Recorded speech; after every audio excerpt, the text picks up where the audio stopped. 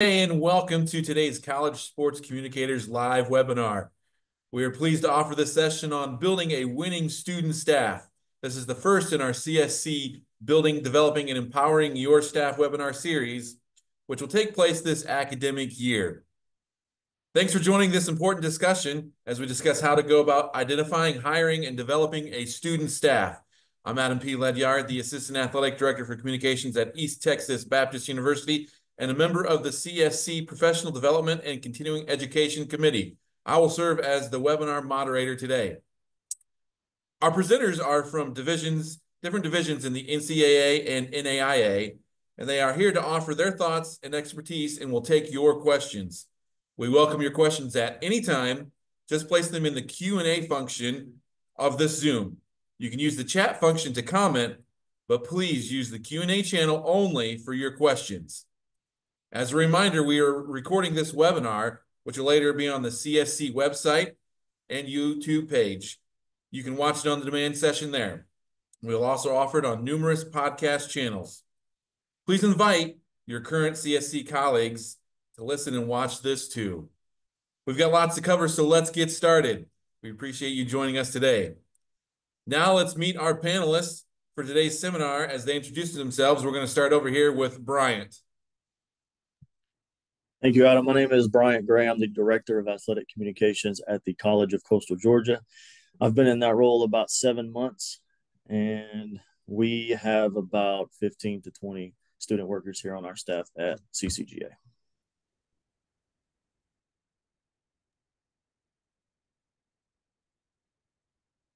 Hello, everyone. My name is Alex Gutierrez, the Assistant Sports Information Director here at WPI. We have a Head Sports Information Director, Rusty Egan, that makes up our two-person office. We have roughly 24 student workers that are at hand as we take on the seasons here at WPI. Hi, everyone. My name is Amelia Frizzy. I'm an Assistant Director of Athletics Communication at Ohio State University, entering my 4th year there now full-time. We have a staff of about 16 students that I help manage alongside Gary Pettit in our office. And I'm Adam Ledyard here at ETBU. I'm in my 13th year at ETBU. I've got 4 graduate assistants / interns along with 20 plus student workers. So now we're going to dive into our session today. And first of all, how do you find your student workers?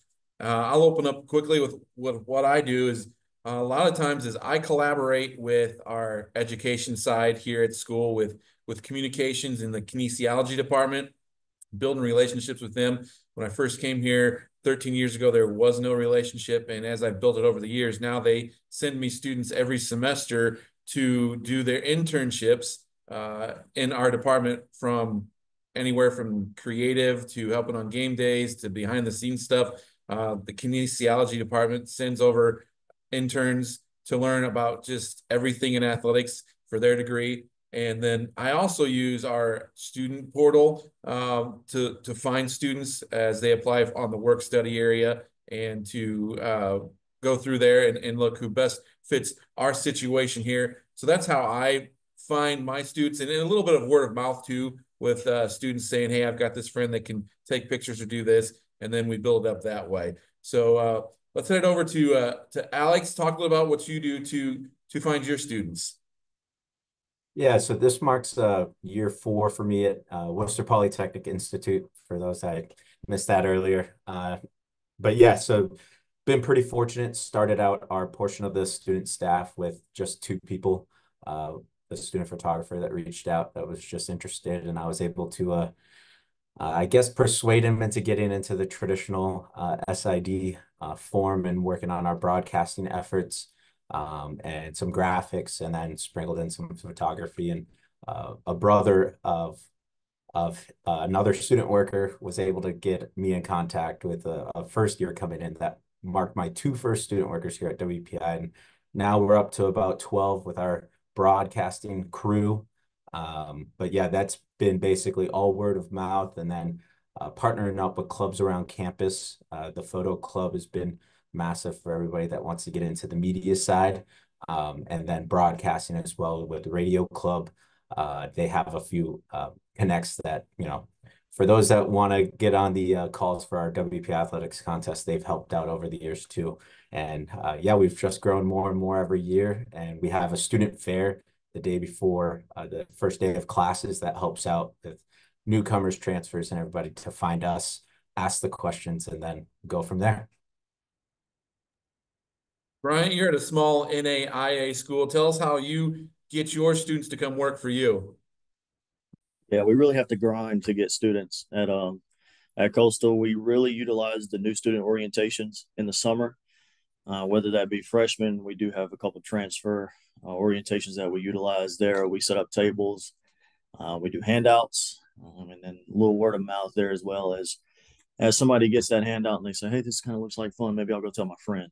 So a lot of word of mouth, a lot of orientations, and then we utilize our student athletes a lot. So let's say for basketball season, we'll use our softball girls or our men's and women's tennis teams will help out here and there. And then when during the crossover, when they're both playing, we kind of split ways. So, basketball will help at softball and then softball will help at basketball, so on and so forth. And then when basketball frees up, they help out for the rest of the spring sports. So yeah, the student athletes, we utilize the orientations, and then, sometimes students even come up and they're like, "Hey, I love taking pictures. I did stats at my old school." I had a girl come up to me and said, "Hey, I did stats at my old school. Can I do it here too?" I was like, "Absolutely, you can." So, yeah, it's just a lot of word of mouth, a lot of orientation, and student athletes help out tremendously here. Emilia, you've got a different situation there at Ohio State. Tell us how you work with and get your students to work there. Yeah, I would say a lot of it is the same as what was mentioned before. We have a lot of students who come through and recommend the job to either their siblings who are coming through Ohio State or their friends. So we'll get a lot of word of mouth there.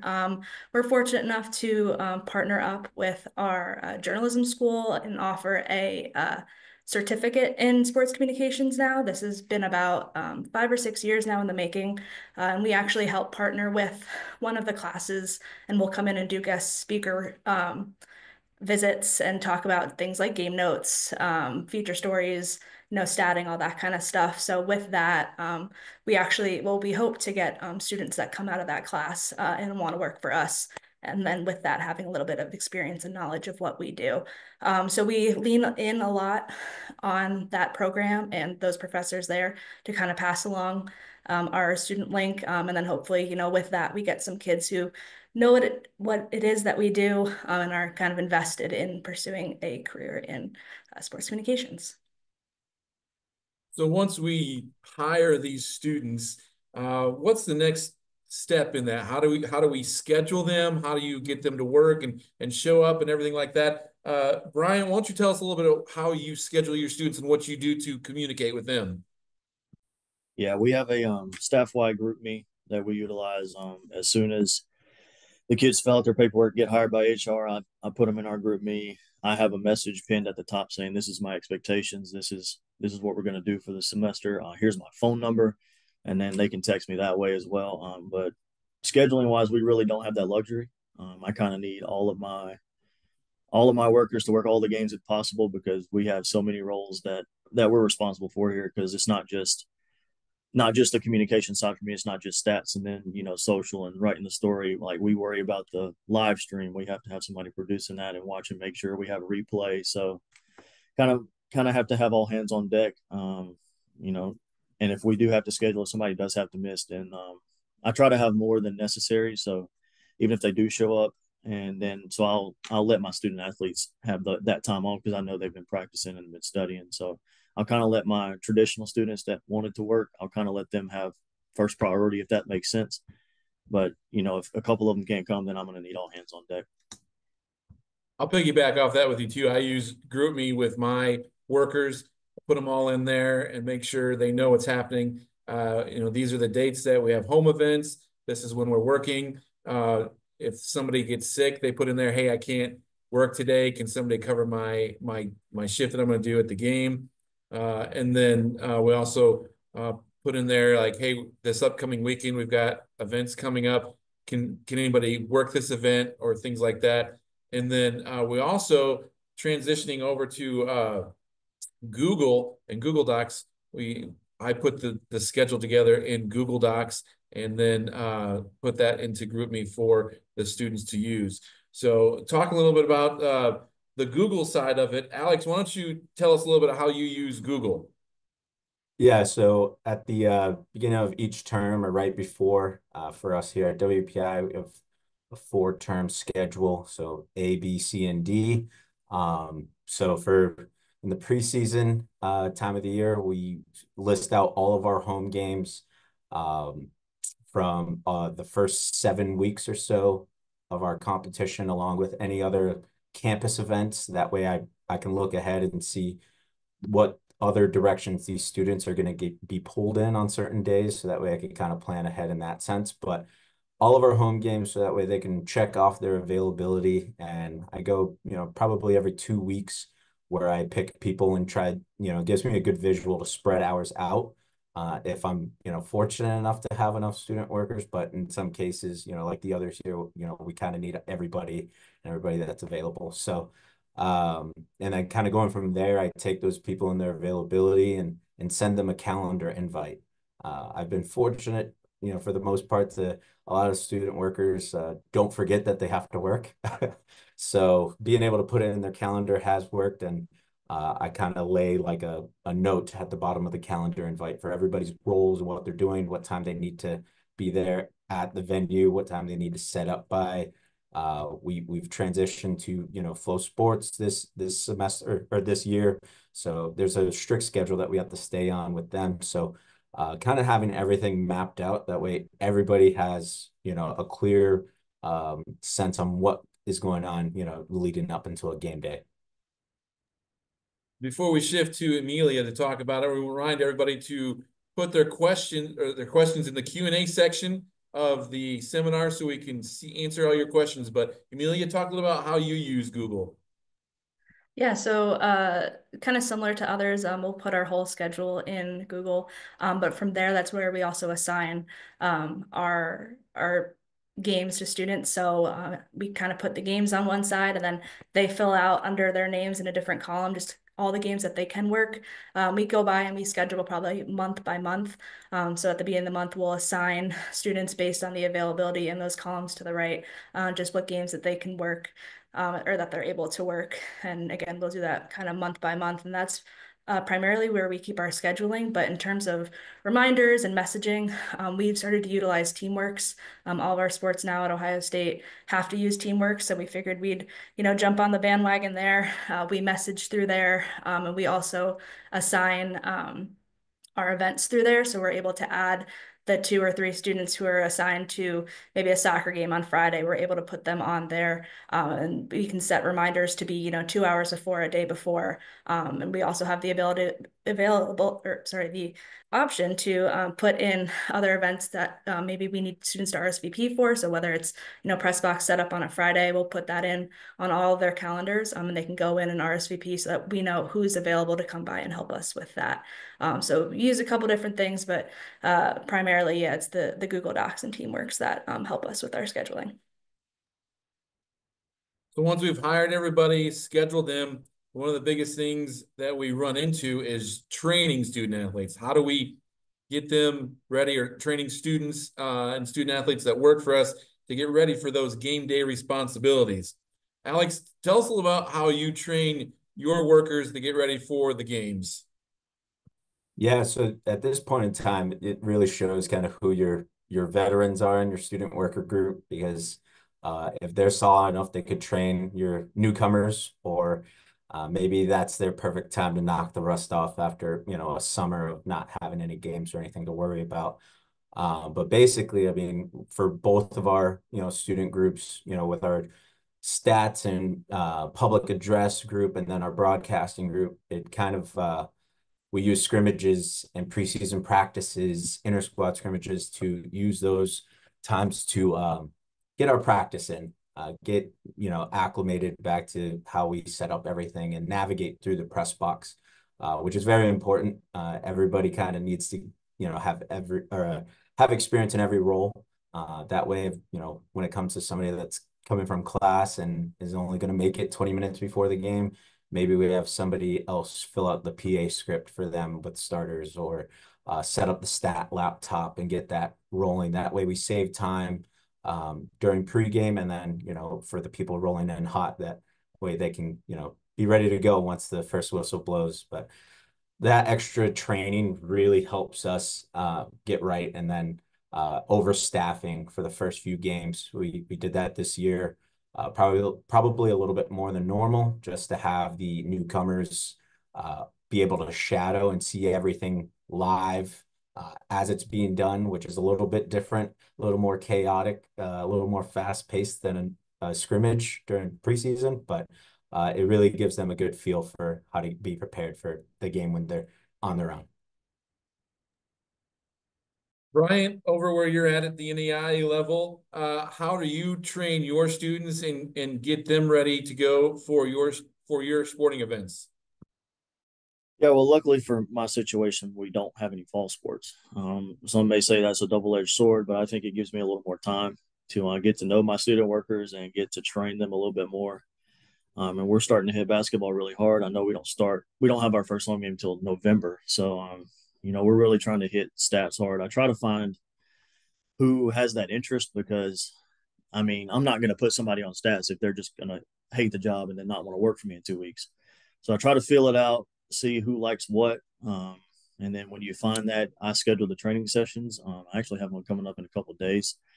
And what we kind of do is, like, I'll kind of throw Presto up on a big screen and kind of go through, how it looks, how it works. This is what you're looking for.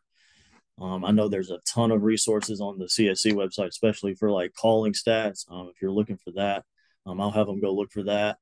Listen to how people call. I'll tell them how I like to be, what I like to hear when I'm putting stats in. I like what I like to listen for.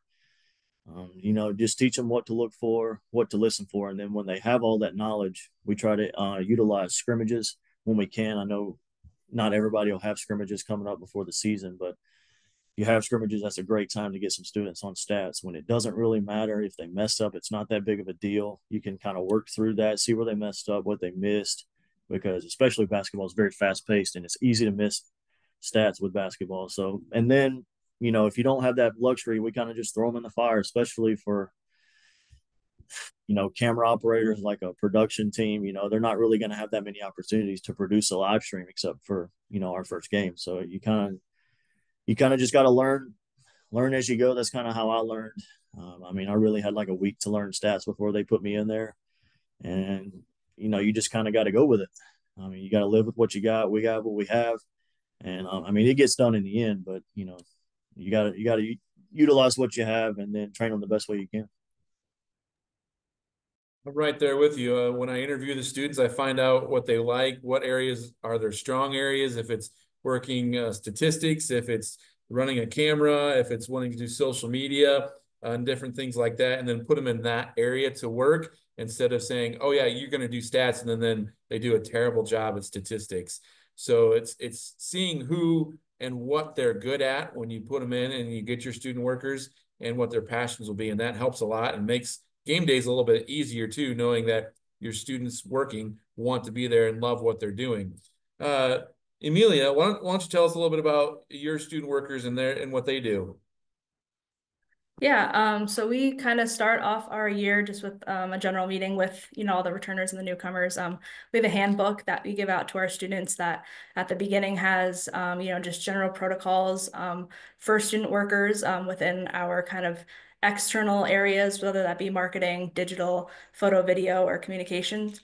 And so in there, it goes over things like dress code, credential policies, kind of things like that, that they can refer to throughout the year if they have questions. And then in that handbook, we also include what likely they'll see in terms of responsibilities on game days. So for each sport, we list, the venue, where to go when you get there, dress code that's expected for those matches, and then just kind of a basic outline of some things that they might be asked to do so that they're not completely surprised that they get there if it is their first time. I'll kind of reiterate what the other panelists said. We also utilize scrimmages, especially for things like volleyball, that require a little bit more practice before you can really start to call or stat. So for example, this past weekend we hosted a tournament that had, 2 matches for 3 days over two matches on each day for 3 days. And one of those matches was a neutral site game. So we were able to have, our SID for women's volleyball, who wasn't necessarily as busy during the neutral site game. She was able to call, and we had a couple students at each of those games kind of listen and kind of learn from there. And then eventually then for the match that was featured Ohio State, Maria could do her normal SID job that she does during the game, and some of those students were able to hop in and call, and others were able to kind of watch and just get some real-time experience just without maybe so much pressure. So we definitely utilize those scrimmages a lot. And then, as was kind of already mentioned, we will overstaff for those first couple of games or events. We like to, if we can't necessarily overstaff, we'll pair up a newcomer with a returner so that they can kind of show people where they're going. I had mentioned it earlier, but things like our football press box setup, when we have all of our students work in football games, we utilize that first setup of the year to go through and give, a stadium tour of all the spaces where they may be expected to, take stats to, or places that we might need them to go during the game, so that, on game day when things are crazy, they're not kind of running around looking for where they've got to be. So yeah, we utilize a lot of those kind of practice environments to help set up our students for success down the road. We want to remind everybody, again, to put your questions in the Q&A part of it so the presenters can see these questions throughout the session. Sticking with Amelia, tell us a little bit, about the pecking order there at Ohio State, because everybody's going to come in and say, hey, I want to work the Ohio State football game. But do they get to work the football game right away? How do you use that order to move ahead in year one, year two, and earn those spots to move up in the responsibility?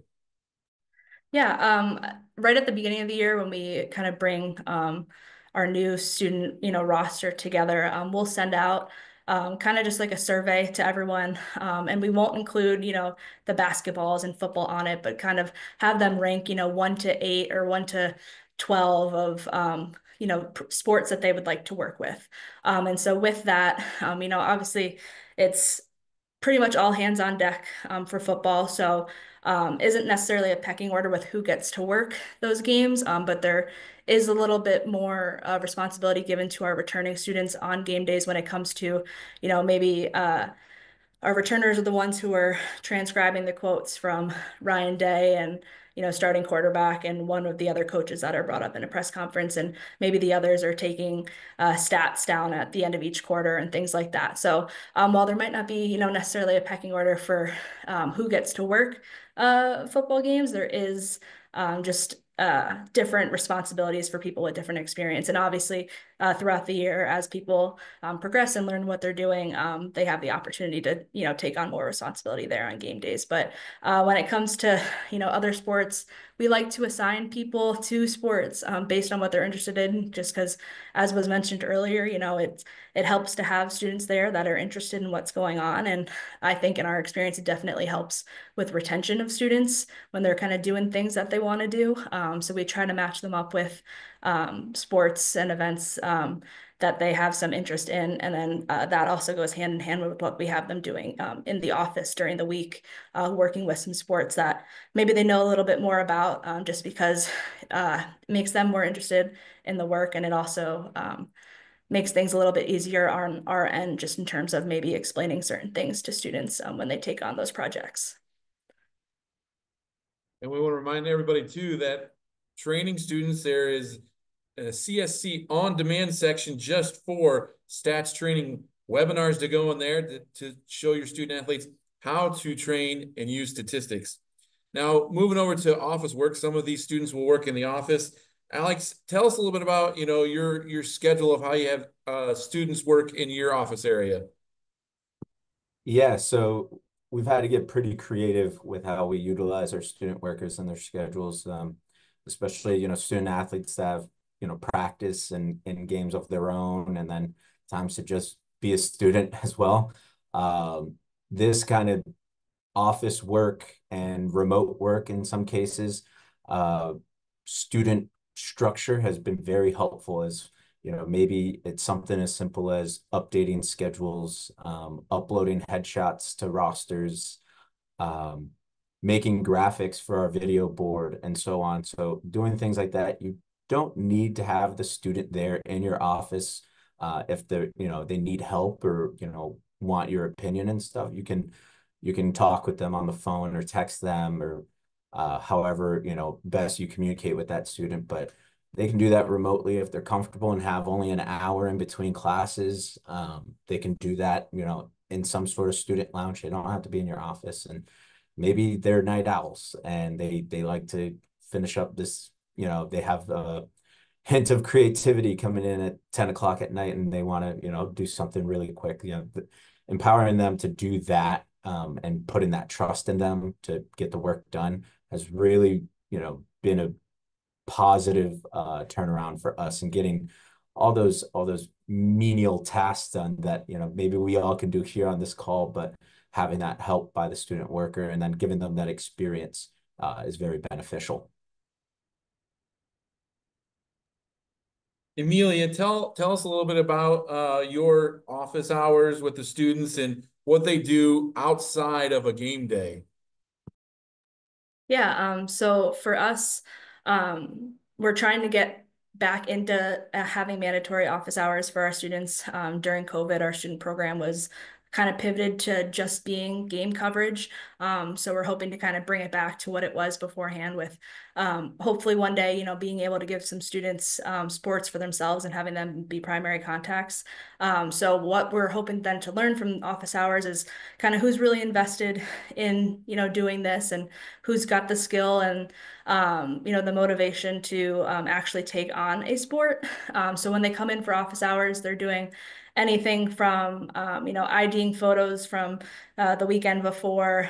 They're helping with maybe updating some stat sections of game notes, or we sometimes have them working on longer term projects, longer term research projects, whether that's, helping to improve a media guide or a record book. If, maybe there's a section that we've seen in, some other schools that we want to copy for ourselves, but don't necessarily have that information gathered in one place. So we'll kind of lean on them to help with those when we don't necessarily have time to do that during the year. So there's a wide variety of things. I know right now, I've got some of my students punching out credentials for the football game this weekend. So it ranges from, the mundane kind of IDing photos to, maybe helping out on a player of the week release or things like that. Just kind of gearing it again towards what maybe they're more interested in, whether, we've got some kids who are journalism students and want to do some more feature writing. So some of them will come in and we'll have them doing, Q&As on student athletes. So they'll work on those during their office hours, or some of them are more stat focused. So again, we like to kind of cater those responsibilities and projects towards what they're interested in. But we also have, as we kind of mentioned on that, the Google Doc, we have a list of, things to do. So SIDs will go in each week or, as they think of it and put down things or projects that they need some help with. And then as students come into the office, they kind of have an idea of who needs help and they can go to that person and help out with those projects. So if you have a student that does really well in year 1 or 2, will Ohio State or you allow them to be a contact for a sport then during their time? Yeah, so we have probably about 6 to 8 sports that we'd ideally like to give to students going forward. Again, we're trying to get back into hiring with the intention of giving a sport to students, not just covering on game days.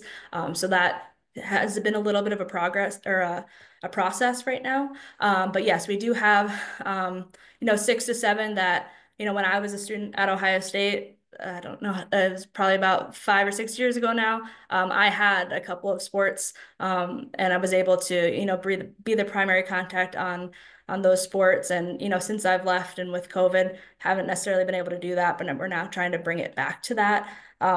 So, I mean, right now we have, even if it isn't one of those maybe 6 or 7 that we typically give to students, if there is, a student who's interested in working more with another sport and the SID is able to kind of offload some of the day-to-day responsibilities of that kind of stuff, we will. And then that helps in, the crossover seasons where, if For example, Gary in our office has to be at a men's basketball game, but he also has men's tennis and can't be at the match. Then that student that's been helping him out can be the contact on site for men's tennis. So Brian, at your level at NAIA, you may not have office hours for your student workers, but what are some of the things that you give student workers to do instead of coming into the office to work?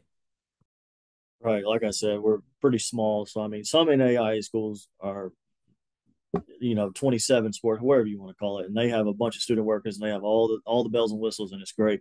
But here, 7 sports, like I can handle it, like not to toot my own horn, but I can handle that.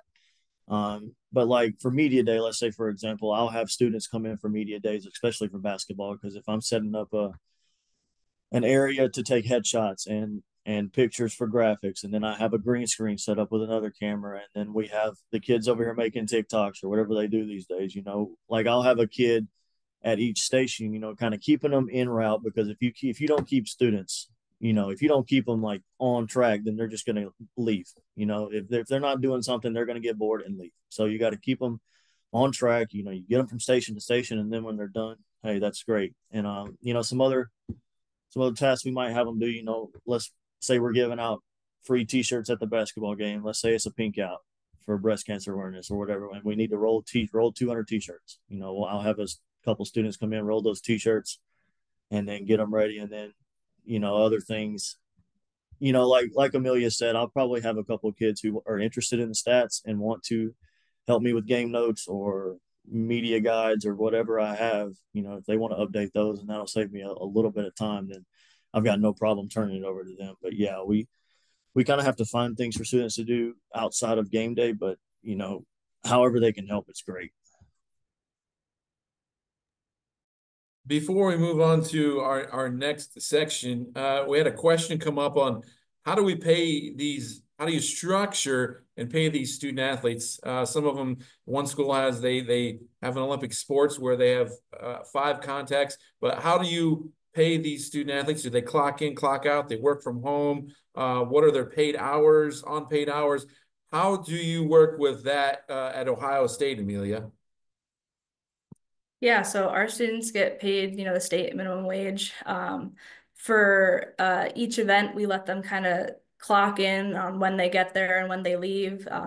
For longer events like football games, we'll give them, I think it's a 5-hour time block. They get there 3 hours early. We're not necessarily going to let them, get 9 hours out of us that day, but we'll give them 5 for working a football game. And then we do have the opportunity to give an elevated pay. I think it's maybe $2 more an hour to students who maybe do have more responsibility. Again, we haven't necessarily gotten to that point yet where we're giving a sport to a student primarily, but hopefully in the future we'll be able to do more things like that to hopefully incentivize people to take on some more responsibility in the office.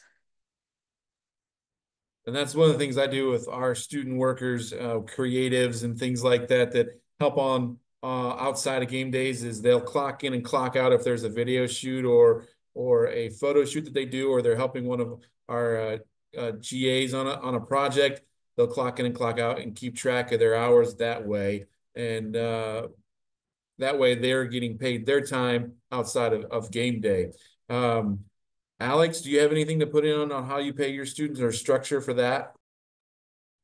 Yeah, I mean, pretty much all the same. I'm gonna hope that none of the student workers here at WPI heard anything about the advancement in pay at Ohio State, but yeah, so basically, I mean, kind of what Amelia said was, the more that students show that they're really committed to this job, I mean, they might not get paid more, but they might be able to get the chance for more hours and more responsibility. So instead of showing up an hour before a game, maybe it's 2 hours before a game to help out with extra setup, bringing stuff out to the press box, or and then in that case, like if you're really into making graphics and you really like it and you're committed to something, I have plenty of student workers that come and they're like, yeah, I really like making graphics, and to an extent, everybody can say that, but if you want to do something to make it consistent and let's make something that's sustainable and feasible, for time frames. So, if it's an extra 2 hours a week of working on graphics, that's something where those opportunities to be paid more overall would come in, but you still have to do the work. But in terms of the actual pay rate, I mean, we target our federal work study pretty heavily at our career fairs or job fairs. And then some really, we really have to knock it out of the park with getting our department funded student workers that aren't federally work study trained and very quick. That way we can, bring them in and they're solid just as much as the others.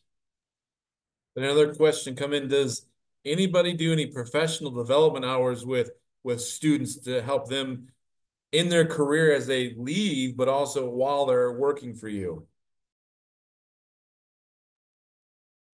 Yeah, I'll kind of start out on that. Something that I've implemented with my student staff over the last couple of years is checking in with them after every term, which kind of lines up with the start of a season, crossover season, and then fully into the next. So we're kind of lucky where I just have them kind of reflect on what they've been able to dive into during a particular season and throughout sports and really get a grasp on where, they really excel, where they want to improve, and then maybe some areas they really want to stay away from, which, it's just as important to know what you like to do as it is to what you don't like to do.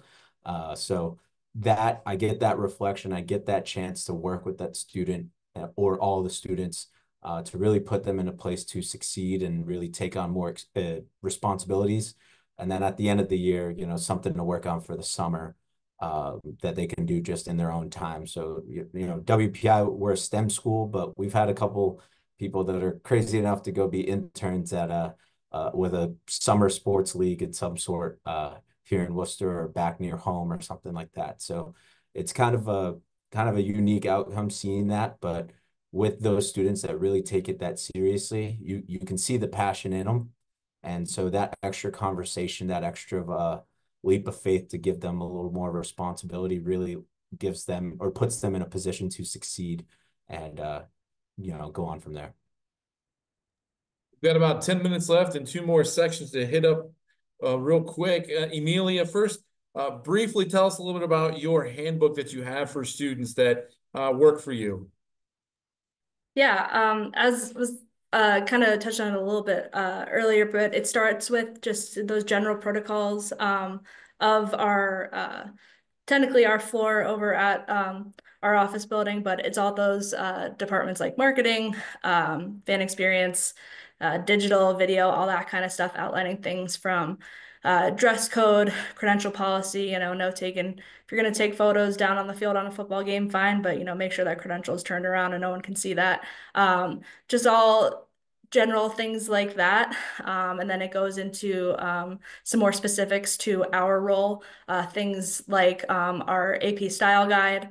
We include that at the end there so that students who are doing any writing for us, whether it's on social, on the website, game recaps, game notes, anything like that, they have a reference for not only just general AP style guidelines, but also things that are or style points that are specific to Ohio State. So we have that as a reference to them there. And in it, it has all of our contact information, all the sports that each SID is assigned to, and also just those game day responsibilities, whether that's calling for stats, where to take stats at halftime, post game, anything kind of like that. Gives a brief overview of all those things, where to go on game days, which facility, because, sometimes people don't know that, the women's hockey team doesn't play at the shot, they play over at the ice rink. So just little things like that to make sure that, a student is as prepared as they can be for a game day. So definitely looking to add a little bit more to that handbook as it sort of starts to evolve. But yeah, basically it's just kind of general protocols of the role and the expectations of the role and maybe the consequences that come with not following those protocols, as well as just general game day responsibilities and then that style guide. Thanks for sharing that with us and letting us know more about what you do there. As we move into our final session here, what do you guys do to empower your students working for you? I know one of the things I do here with my creative students that work is when their work is used on our social channels, we tag them on Twitter or X, Facebook, Instagram, anything, TikTok. We tag them to show that this is their work, and then they use it on their channels too, and we're empowering them and showing them their work. Alex, tell us a little about how you empower your students.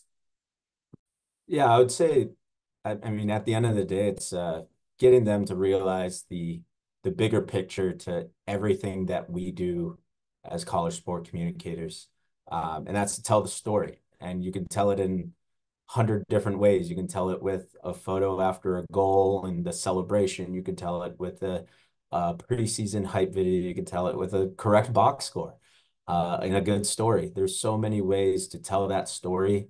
And I'll add to the broadcasting, managing a good stream, all those things really, for one event or 5 events in a day, they all matter so much for what we do daily, and getting the students to see that and how important that is really gives them that feeling of empowerment.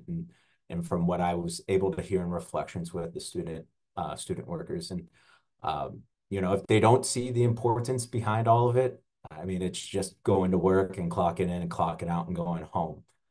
It's just, you know, some extra money that you can make in between classes or something like that. But having some really committed students to this industry and to our product that we put out, I mean, the bigger picture is what keeps a lot of them going every single day, and no matter what position they do, and no matter what they do from any sport. Brian, what do you do?